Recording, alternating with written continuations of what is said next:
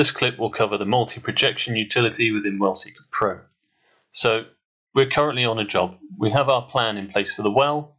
We've currently drilled and we're in the build section prior to the lateral, as we can see from this plot here. Red line being our surveys, blue line being the plan.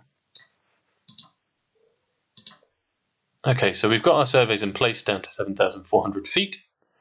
We've input some slides and we want to see, estimate where we are in relation to the plan after our slides. So we go to Tools and Multi-Project.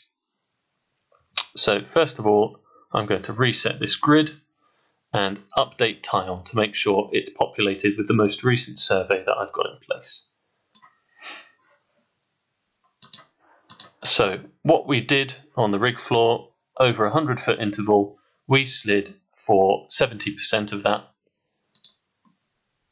So over 100 foot, we slid 70%, and we estimate our motor yield to be 15, and our tool face was high side. So from that, the software derives that we got a 10.5 degree dogleg on a high side tool face, and therefore estimates the position of the well bore from our projector head. It automatically populates a new line. So this is our projection over the next stand that we haven't seen a survey for yet. If I append to survey, what we see is now it's been added to the survey record as a green line. And any plots that we have open as well, this will be plotted on, and you can verify it against the plan to see where your projection is estimated.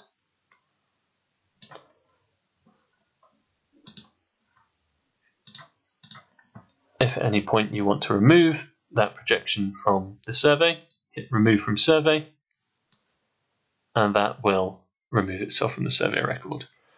These methods that you have for projecting ahead, if you close the window, open up the window, that will be saved in place.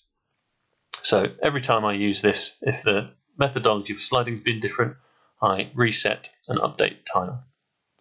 The next portion of this window is landing data.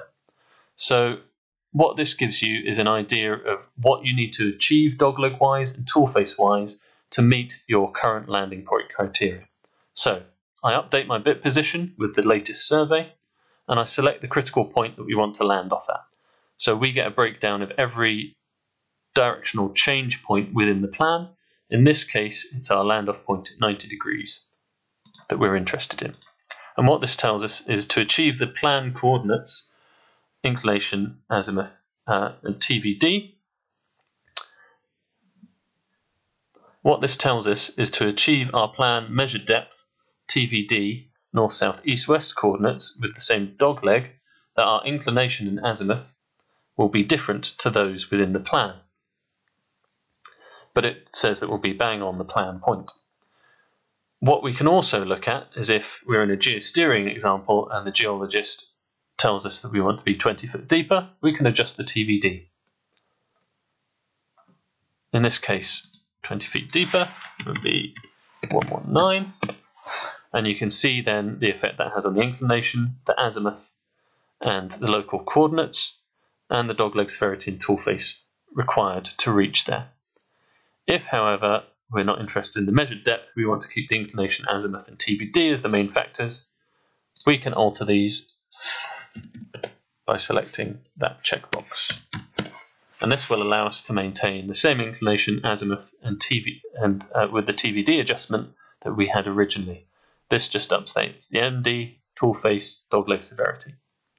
As previously, we can append this to the survey. It appears in green, and we can then view this point on our plots.